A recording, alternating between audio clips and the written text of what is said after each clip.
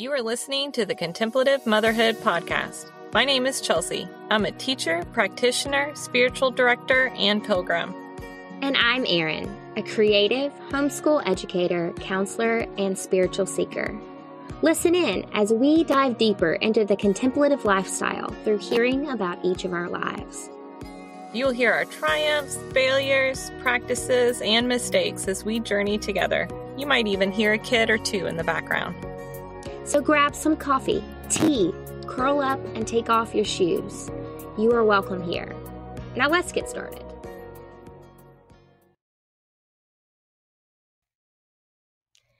Well, hello, friends. Welcome back to the Contemplative Motherhood Podcast. I feel like I say that all of the time.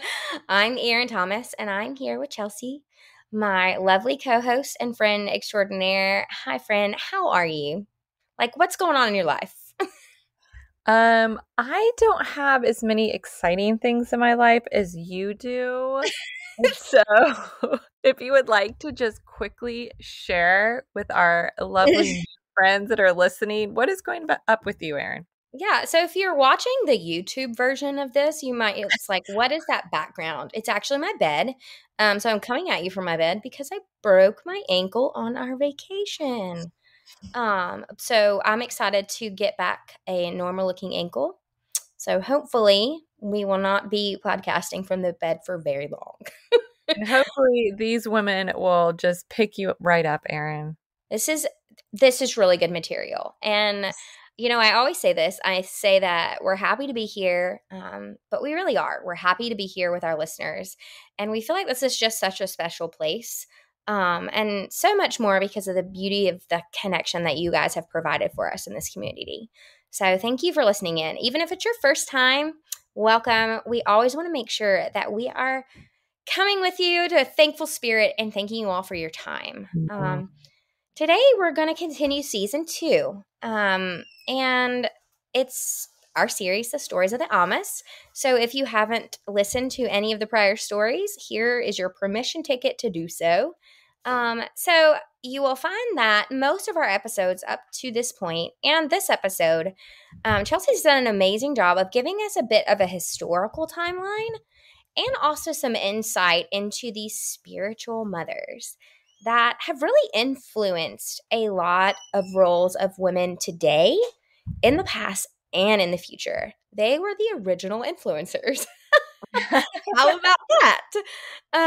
So, Chelsea, can you lead us off today? I feel like we have a lot of subject matter to cover, and I know this one is very special to you. So, hit me with it. Let's hear it. Yes, yeah. And I have to say, Erin, for everybody that listens, if you hear our kiddos and our spouses today, Yes. It's because we are really recording in our natural habitat. So glamorous. I can hear my kids pounding the roof over my head right now, and I'm wondering what is going on up there. And I know, Erin, you're in the same situation. Someone's always opening the door. Please forgive us. It's just real life, right? Yes. Background noise. Again, I just want to say this is so much our natural habitat. This is not why this is going to be a tough episode for me. Let's clarify that. Yes. It is going to be a tough episode for me because I have almost too much to say. Mm-hmm. And in this episode, just to do the unveiling, we are going to talk about the Christian Desert Ammas. And I will explain a bit more what I mean by calling them desert Ammas. But first, I have to say, I adore these women.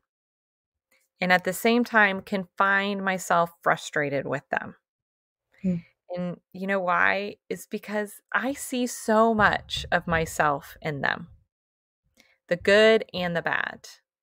And I feel like this episode might reveal a lot of myself to all of you who are listening. So just to come out and say it, to be brutally honest, if you've been reading the after show blogs, you can kind of hear a little bit about my past too. And I grew up in a way of thinking that women were less than. Mm-hmm. And now, not so much my family teaching me that, but really what I was getting from what my religion was teaching me. That women were only good when we're fulfilling these subservient roles. And it took me years to find my voice, to find myself in a spiritual setting where I felt good enough, where I felt equal.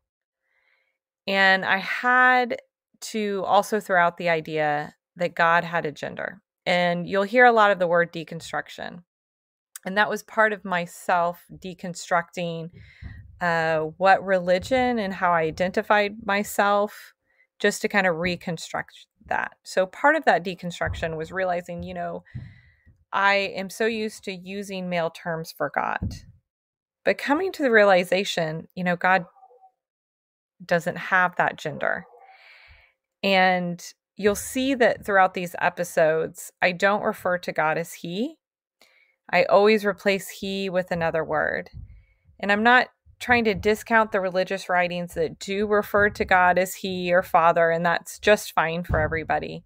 But my season right now for me is best suited to seeing the beloved as genderless. So as something beyond gender.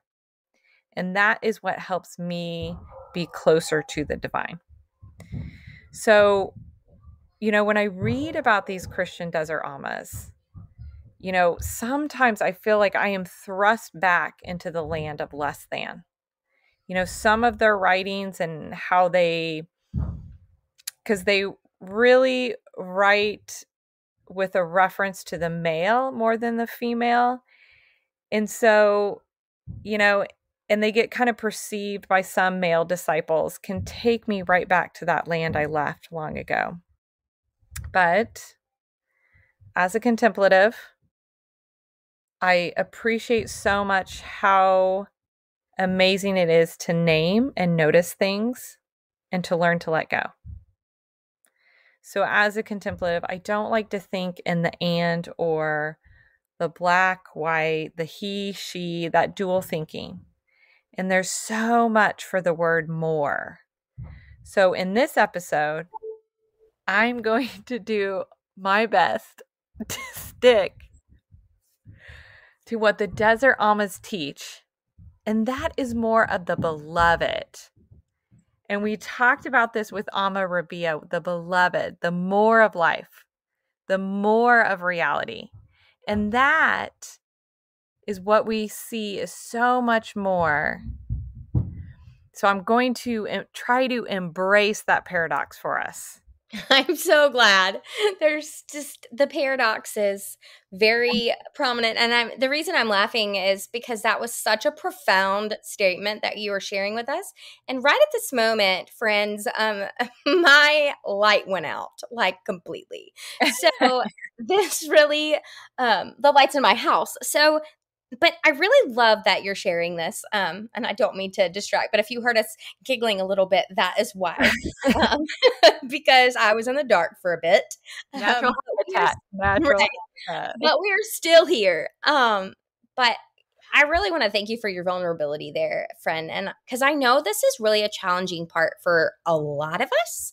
And we're obviously sharing from, and we've shared this from a Christian faith tradition, but I think this is true for a lot of us across the board. And this is really important. So many of us have experience with these societal religious constructs, and social constructs really that have not always been supportive in nature for our lives, specifically if we are female. And even perhaps condemning at times some of these beautifully inherent characteristics of our individuality. And that carries a lot of weight with it. So I just want to, share with our listeners and with you, friend, that I think this is just a really good conversation to have.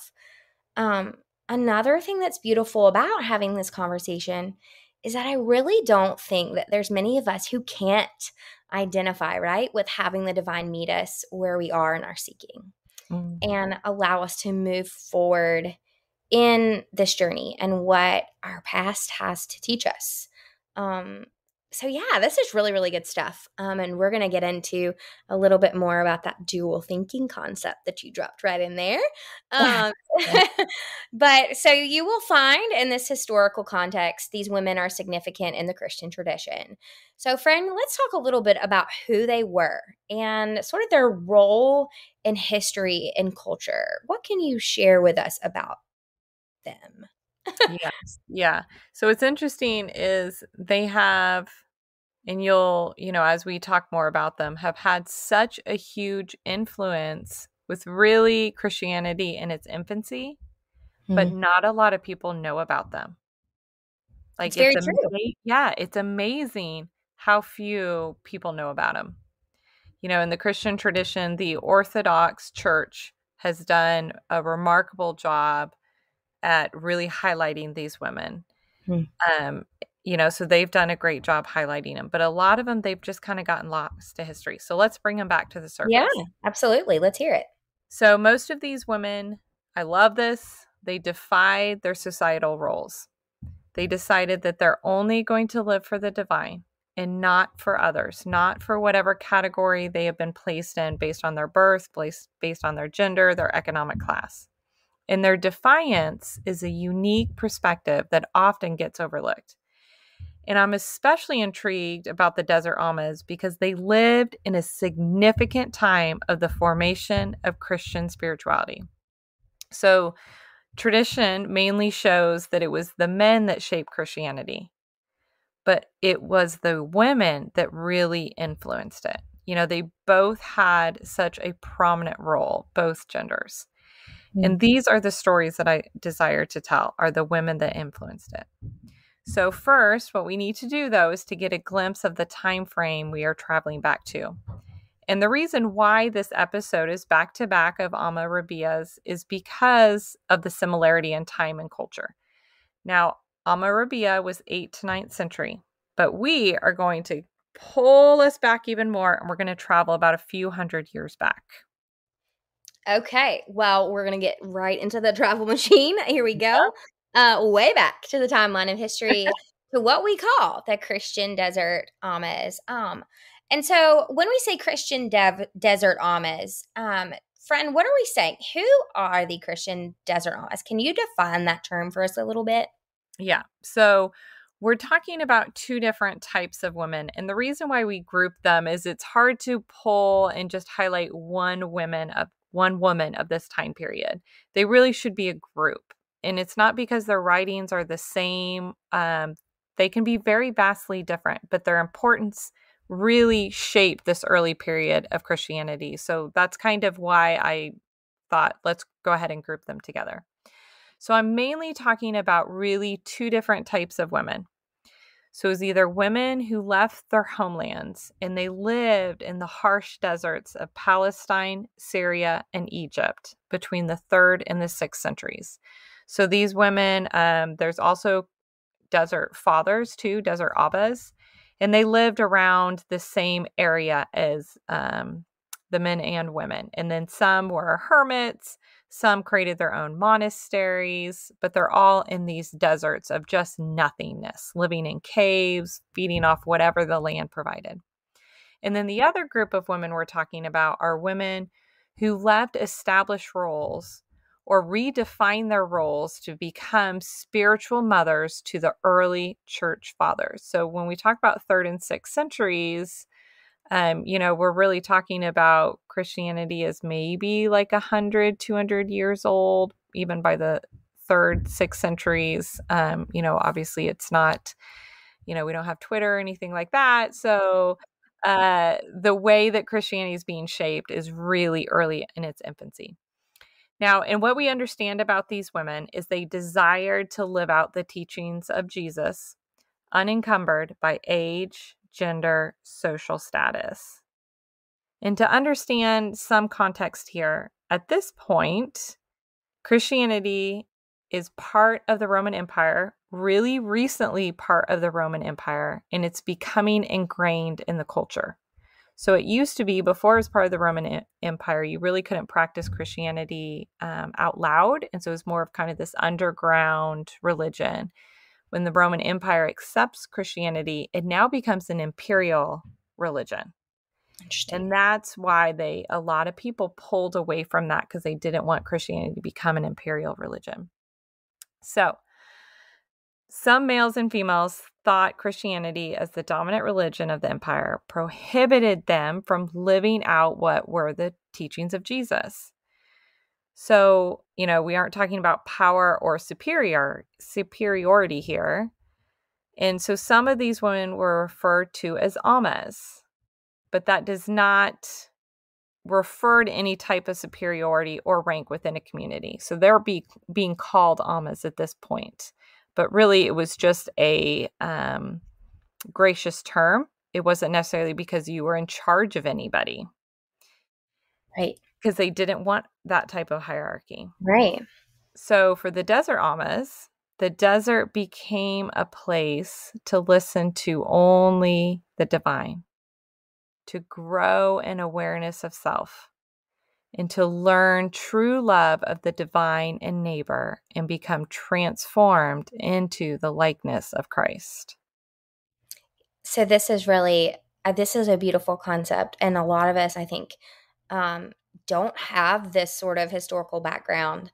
And so sharing some of that historical background and defining what the desert means is incredibly important. And I think also, I just want to contribute a little bit in saying that I think that it's important for us to really understand where the Roman Empire was at the time, because this can also assist us in putting their writings into context, right?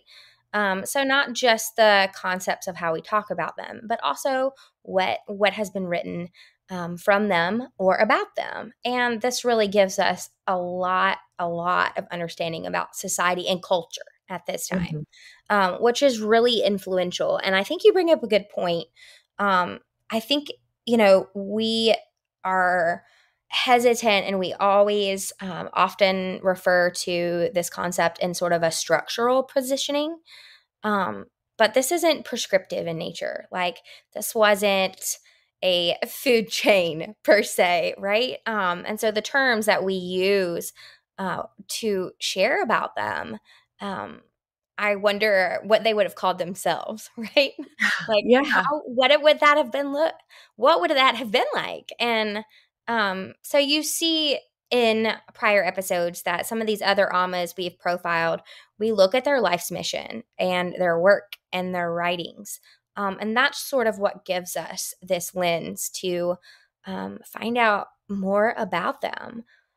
Will you share with us a little bit more on their mission, their work, and their writings? Yeah. So from their writings, they display a desire to learn how to love the divine fully. And I mean with every fiber of your being, and to truly understand what it was that commandment to love their neighbor as themselves. And Cynthia Bourget has this book called The Wisdom of Jesus, and she really breaks this down. What does loving your neighbor meant? And it means to love someone as an extension of yourself. And not loving someone as another being, but they are the very essence of you, the very essence of us. I mean, those are some very powerful words. I think that really transforms this concept as we dig deeper. We've talked about this a little bit in pretty much every other Alma story that we've shared, like that these are spiritual mothers are representations and profiles of how we can see what being a contemplative within whatever concept fleshed out for those who went before us. And that's where we find our connection. So share with us a little bit, friend, like, why do you think this is relevant for us? I would say, based on the work of other women writers who have put together many books on these different women, highlight common themes. And I think that's what's relevant. So one book that we're going to talk about is by Mary Foreman, and she wrote Praying with the Desert Mothers, and this will be linked in our show notes and after show blog. So she breaks up the Christian Desert Ammas into some categories. So spiritual midwives, scripture scholars, and she talks about the spiritual practices of the Ammas. And, she has more, but those are the three that we're really going to talk about here in these episodes. So just to put this in context, so scholars have uncovered sayings from 151 desert fathers and mothers. So out of the 151, there's only 4 women.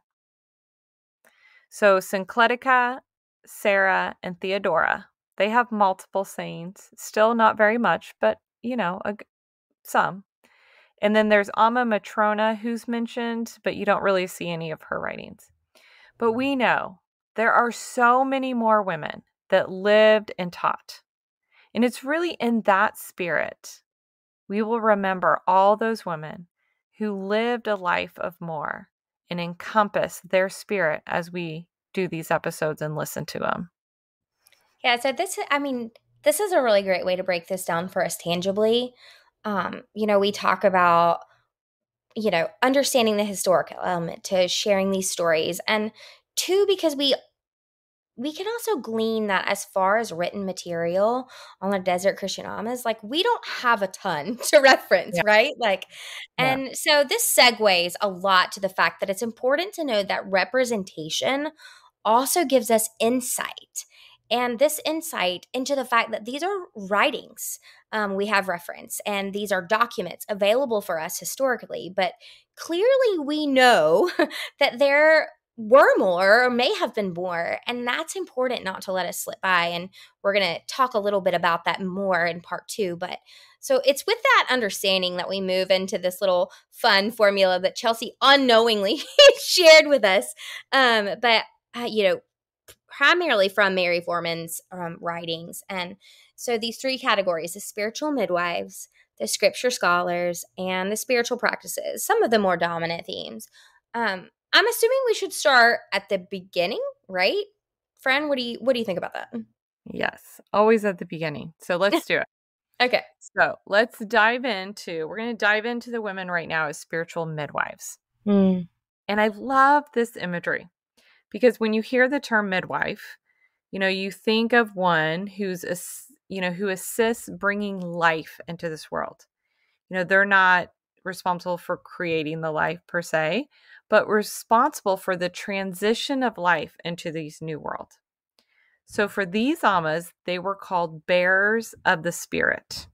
And these spiritual midwives were, and I quote, capable of listening to the hearts of those around them in such a way that the Spirit birthed Christ in their hearts and in their lives. And so they stood as midwives to that unfolding experience of an ever fuller dimension of Christ living in the hearts of the women and the men whom they served and to whom they listened. So they use this patience by listening to those around them. They use patience to themselves as they birth new connections with the divine. They knew gentleness to be a key role as others found union with the beloved. And most of all, humility. So as a way to truly understand to be human means finding humility daily. And this is the concept that seeks to elaborate on the fact that being human and understand that humanity does not equal perfection. And that was a big one for me to learn. Yeah, I'd like to say it again, right? I might be a perfectionist. And perfection should never be a goal. And humility isn't hierarchical in nature. It's just simply the concept of loving others, of loving ourselves, and loving God. That is true humility. And in so many words, this is a way to express it on others, on ourselves, and even on God. So our first saying from Amma Syncletica, she says, neither assess. Let's have a redo on that. Sorry. One. Okay. Amma Syncletica. Yes. Says, neither asceticism nor vigils nor any kind of suffering are able to save. Only true humility can do that. I love that that's, first of all, mic drop. That's our first saying that we're going to share. Chelsea's done an amazing job of sharing sayings and selecting them. They're just beautiful. But I want to point out, too, one of the most important parts that you referenced is like this concept of true humility, right? Because I'll be frank with you, I'm also a perfectionist. But I want to say that, this is sort of a taboo subject, right? Like this word gets thrown around a lot.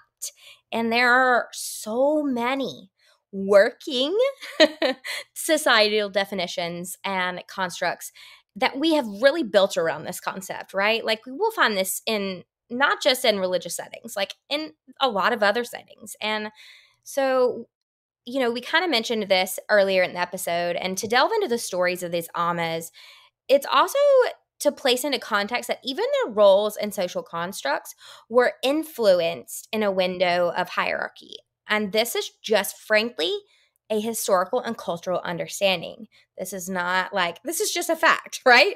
So, but to get to the heart of the message, right, of these Ammas, it helps us remove this hierarchy, even metaphorically, so we can understand their hearts and their mission and their connection with the divine on a deeper level within their humanity.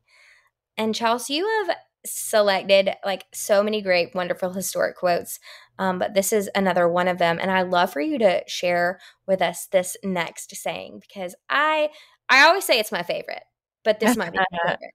Yeah.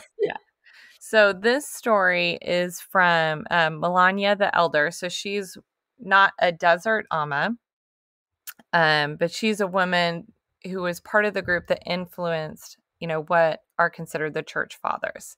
Gotcha. And she is that spiritual midwife. So some background here so we can get to know her a bit better. Melania was friends with Evagrius Ponticus. And Nailed it.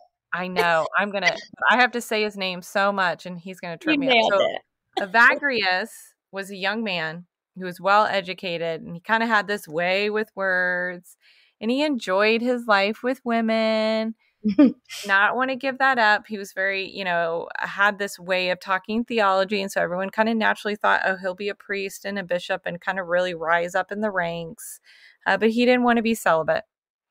And Evagrius had gotten into trouble with a particular woman, and he was sent to live with Melania the Elder, who had established a monastery at this point in her life. And she immediately took to him, and she talks about how she really felt guided by a higher power to help him. So I'm going to quote from Foreman's book to kind of give a bit of insight into this story and why it's important. And it helps us to understand how Melania formed this spiritual midwife relationship with Evagrius. And this transition to a life of spiritual devotion to the divine that he slowly developed. If you're interested, the reference is found on page 14. This is Melania we're talking about, she undertook to be responsible with respect to Evagrius's salvation. And when I say salvation, in those days, they just defined it as spiritual health. Okay, like we have physical health, this is his spiritual health. She was going to be responsible for his spiritual health, as well as his physical well-being. And her care for Evagrius represents this ancient practice of what was called Kustos Anami. I'm sure I pronounced that wrong. That is custody of the heart and soul. So this implies there were 3 different elements of this relationship. So the responsibility for another person's well-being and ultimate salvation. So at this time, spiritual health. A knowledge of his or her inner life, which could encompass a great deal of things. And finally, the relationship was a spiritual dimension, which we don't really know all the details of what that meant. So if you were going to be a custodian of someone else's heart and soul, these were the 3 kind of requirements. So she was really a spiritual doctor, a spiritual midwife. And so she would listen intently to Evagrius's vision and, kind of his inner chaos, his inner turmoil of trying to figure out what he wanted to do with his life. And she really kind of became the medicine he needed to become well. And the interesting thing is he was actually physically sick at this time as well. So she really was taking care of him spiritually and physically. She saw that they had to be linked together. So other accounts of her kind of reveal her profound knowledge of the scriptures. She had to have deep knowledge of, her practice of Christianity and how this could help his spiritual health. And, she used that to kind of draw this spiritual nourishment, not only for herself, but for him as well. So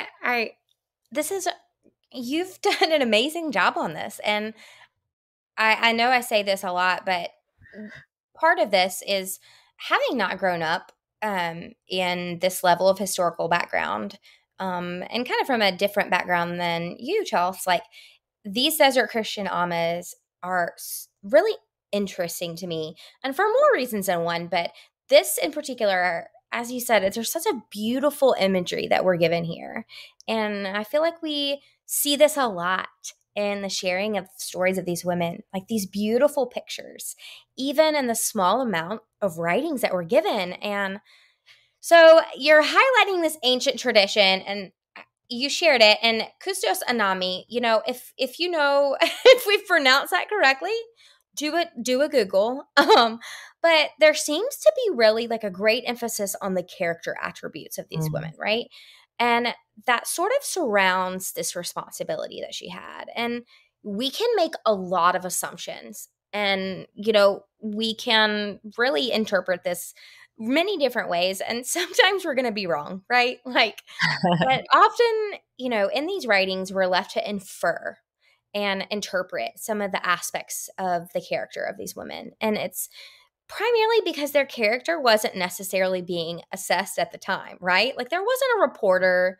There was no one really writing all this down from a third-party perspective. And it simply didn't exist to the extent that we could really dig deeply. But, if we look at this in an overview perspective, we see that there's so much to be gleaned from this responsibility that Melania showed that really supports the midwifery concept. Attributes like the amount of compassionate listening that she clearly had to have in this situation, listening to the inner world of those who struggle with certain aspects of their life, her gentleness that it would take to be and shepherd this level of commitment. So this nurturing spirit is just really beautiful. And I think we could carry on this conversation for days. Like, quite honestly, one saying, right, from this beautiful woman could go on for days. But we, like always, sort of want to pause and come back to the conversation where we address the Christian Desert Ammas from a spiritual guide lens. And then finally, through the practices that they lived out deeply and beautifully. So that's kind of the format that we've been given. And while we're doing that, Chels, can you give us a bit to chew on this week? We've introduced this concept of spiritual midwifery. And in our story of the Christian Desert Ammas, we could go on and on and on. Is there a challenge with this beautiful imagery that we can lean into as a part of our bridge to next week's episode, excuse me, where we will continue this conversation? Because quite frankly, spiritual midwifery could be a 4-day conversation. So, friend, how do we apply this? Yeah. And I would say, so I'm going to give us a challenge. It's inspired from another book that we'll actually talk about in the next episode. That, gives us time to take the concept of a spiritual midwife, a bearer of the spirit, and really give that space for yourself. So becoming a midwife is not a born trait. It is a lived trait. This is someone who has lived through experience and struggle, who allows sorrows and joy to deepen compassion. This is a person who has an ability to love honestly and wisely. So for this week, give yourself intentional time to those who are your spiritual midwives, who bear your spirit, and reflect on their qualities. And then take the time to recognize and name these qualities in yourself. We all can be bearers of the Spirit. And for some of you, you already are.